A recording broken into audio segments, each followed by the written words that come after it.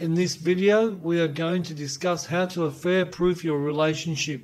This will work on the proviso that your partner is not affected by addiction, mental or emotional issues. This is supposed to work if you're in a normal relationship. Hi and welcome. If this is your first time here, my name is Ernie Sulovic and I'm a relationship trainer and therapist where I teach couples how to be masters in the art and science of love, romance, communication, fun, excitement, passion and emotional fulfillment. Before we start talking about why people have affairs, we need to understand why people fall in love. This way, we can use it to stay in love. The reason a man falls in love is because of the way he feels about himself when he is with you. When a man feels like a man and hence feels masculine, he will not even think about going to another woman. When a man falls in love, he feels sexier, more confident, more capable, and the like. All of lesson 2 in my program, Awaken His Passion, goes into depth about how to do that.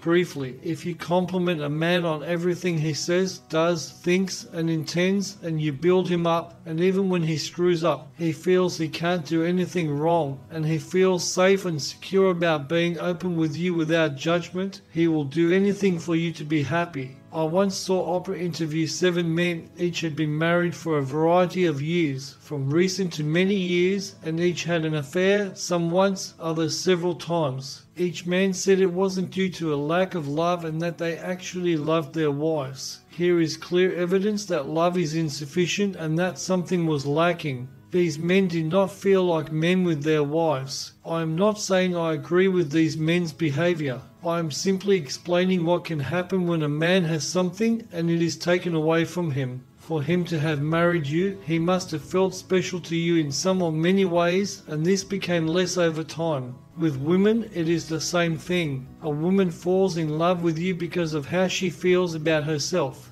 When a woman falls in love, she feels prettier, happier, sexier, and more beautiful. In lesson 2 of the men's program, Awaken Her Passion, I go into detail about understanding women. Therefore, if you or your partner have had or are having an affair, this is why. They are no longer feeling good about themselves when they are with you and are instead getting it from someone else. This doesn't mean they are in love with the other person. What they are in love with is how they feel about themselves when with the other person. So, if you want to fight fire with fire, find ways to make your partner feel good about themselves when they're with you. This is as simple as I can make it. I had one man in a Facebook group disagree with me about this and said he married his wife because she was a good person, had high morals, etc. I explained to him that although I am sure she had all those wonderful qualities, the reason he fell in love with her compared to why he married her was because of the way he felt about himself when he was with her. He then got it. You ladies will understand where I am coming from when I say, as I am so often told or they tell their friends, that they went out on a first date and the only thing the guy spoke about was himself and how she couldn't wait for the day to end. He was all me, me, me. All he did was talk about himself. Not once did he ask her any questions about herself. He was so self-absorbed, I could have walked away and he probably wouldn't have noticed. A woman told me a story where she was married for several years and she asked her husband, while in their home, without looking, what color is the painting on the wall. He said, "What, are you crazy?" She reiterated, "What color is the painting on the wall? You have been in this house for many years and I want you to tell me." He replied, "I have no idea." She then replied, "That is why I'm divorcing you." For you guys who missed the message or meaning, it is that in the early days he would have noticed his wife and complimented her on her new hairstyle, cooking, doing the housework, and looking after the children. And what happened was that, over the years, not only did he stop noticing things in his house, yet he also stopped noticing his wife. He was so engrossed in his work and his own interests that his wife took a back seat and hence became almost invisible. Another reason why people have affairs, which is linked to the above, is boredom. I am so bored, I frequently hear couples say, "I am here to tell you that if you are bored, then you are boring." Personally, I am never bored. I have so many things to do, think about, enjoy, experience, read, watch, learn, and have fun with. Again, I go into detail about becoming spontaneous in my programs, and it doesn't have to cost much. For those of you who have not watched the video, Awaken Their Passion, 7 Secrets of Great Relationships, where I'm asked to recall one of the funniest moments students of mine have had after going through my programs, yet I give my own experience, which will happen soon when I move to Europe to be with my wife. To save time here, I say how I'm going to go to my wife's workplace in a gorilla costume, shock her to pieces, and then give her some lovely gifts that will touch her, and then dance to the song Do You Love Me from the movie Dirty Dancing, and she will laugh hysterically.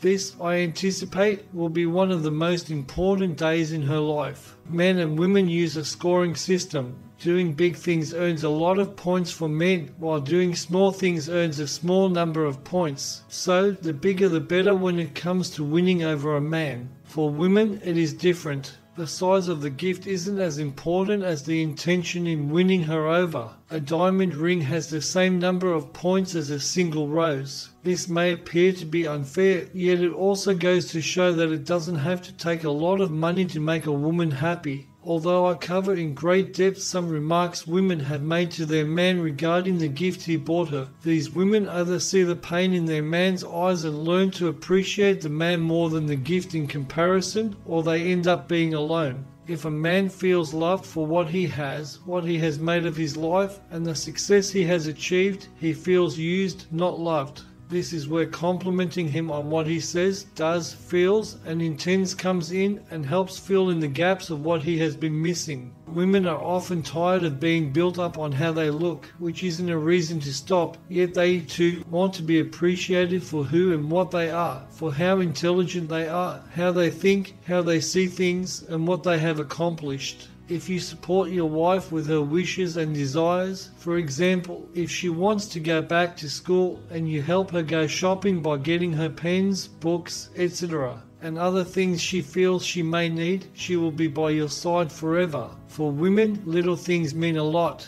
To save time here, I strongly suggest you also watch in addition and follow the guidance given there, the video, how to know when your relationship is in trouble. I trust you have enjoyed this video, and to ensure you keep getting more great quality information, click on one of the other videos at the end here, or if you really want your relationship to move forwards in the most effective way, start going through your program, Awaken His Passion, a course for women, or Awaken Her Passion, a course for men. I go into more detail with this information there. You receive a full 30-day money-back guarantee and get to listen to 2/3 of the course with online support in our undergraduate Facebook group to find out if it is a good fit for you, so click on the link in the description box. I hope to see you in our undergraduate Facebook group.